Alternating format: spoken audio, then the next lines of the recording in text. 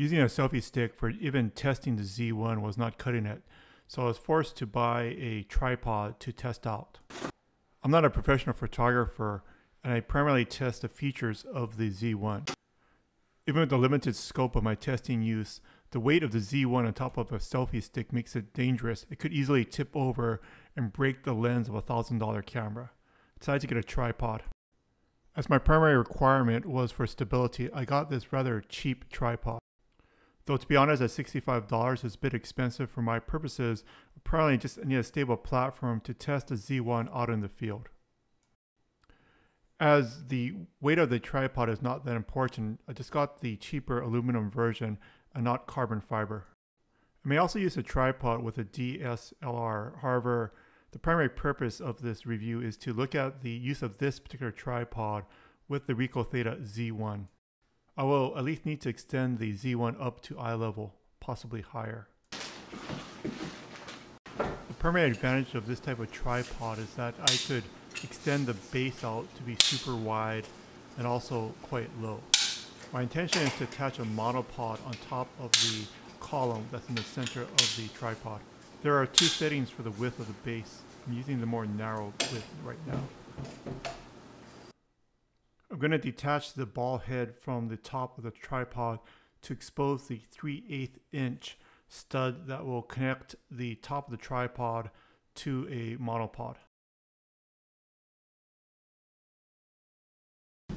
I'll also test it out with the 3/8 to 1/4 inch connector to mount the Theta directly on top of the center column of this tripod. We'll see how it works both with and without the monopod.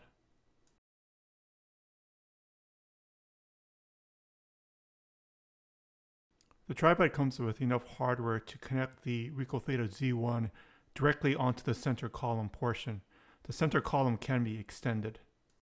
There's an included 3/8 inch to 1/4 inch converter so that you can screw the Theta directly onto that main center base. And although the base can be extended, it can't be extended that much without additional hardware. So you'll have an advantage over a normal tripod, but not that much of an advantage. With the included hardware, I can also attach it to a monopod. So it's a 3/8 inch to 3/8 inch connection. I now have an adjustable wide base and a narrow pole which the Theta can sit on top of. The inexpensive monopod did not come with the tripod. I already had it. Both the monopod and the tripod actually fit into the case that came with the tripod. So this case is free. It did come with the tripod. It does fit in nicely, has some nice padding. So this should protect your other equipment if you throw it in your trunk. Also did come with this nice shoulder strap.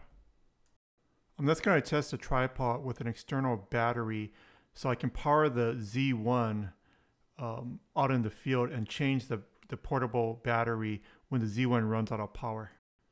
I'm going to attach an external battery that has a USB charging port on the battery, and it's going to supply power to the Z1 using a standard USB-C cable. I'm going to Velcro both the battery and the USB cable onto the monopod and tripod assembly so that I can walk around with the Z1 and this tripod and then take a picture for virtual tours or that type of testing. By bringing multiple batteries to the site, I could keep using the Z1 without it being plugged into AC for many, many hours. In order to get the USB cable to fit into the Z1 while it's on the top of the monopod, I'm using a 1/4 inch by 20 thread per inch stud that I bought at a hardware store.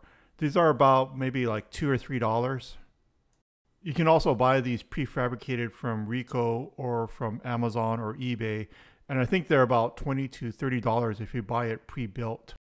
I'm not a professional photographer, so I just went to the local hardware store and I went to the section with the bolts and I got the stud and a coupling, and it's been working fine for years.